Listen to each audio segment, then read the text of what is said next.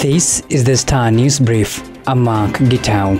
President Uhuru Kenyatta and his deputy William Ruto will get millions of shillings in send-off packages and other hefty retirement benefits in just 2 weeks, the Star has reported. The president will be entitled to a one-off gratuity of 34.6 million shillings and a lifetime pension of 1.2 million shillings every month. In addition, the outgoing president will also benefit to a monthly entertainment allowance of 200,000 shillings and a housing allowance of 300,000 shillings per month.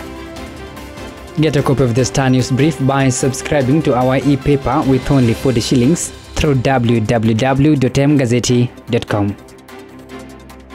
Media, which unveiled a joint production for the presidential debate, faces a major test following Azimio presidential candidate Raila Odinga's decision to plan a parallel debate on Tuesday. Makau Mutua, head of Raila's presidential secretariat, said Raila will skip Tuesday's highly publicized debate at the Catholic University of Eastern Africa. Instead, Makau said Odinga will take part in a televised town hall at Jericho Social Hall in Nairobi's Eastland with ordinary Kenyans as he listens to their demands and challenges facing them.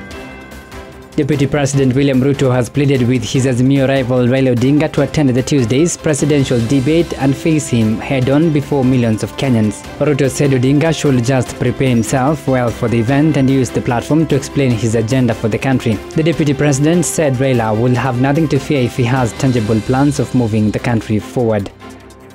An attempt by one of the children of the late Vice President Michael Wamalwa to have his siblings locked out from the distribution of 2 prime properties in Karen, Nairobi County has been declined by the High Court. Justice Agre Muchelule dismissed arguments made by Derek Mboya, who claimed there is a dispute over the ownership of the 2 properties. Wamalwa died on August 23, 2003. His children have since then been fighting a bruising battle for control of their father's estate.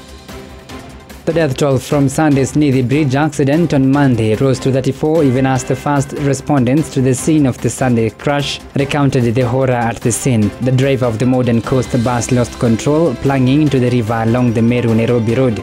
Muture Gitonga was among those who struggled to save lives after the Sunday evening accident. He was called by a friend, Daisy Rutere, informing him of the crash. Get a copy of the Star News Brief by subscribing to our e-paper with only 40 shillings through www.mgazeti.com.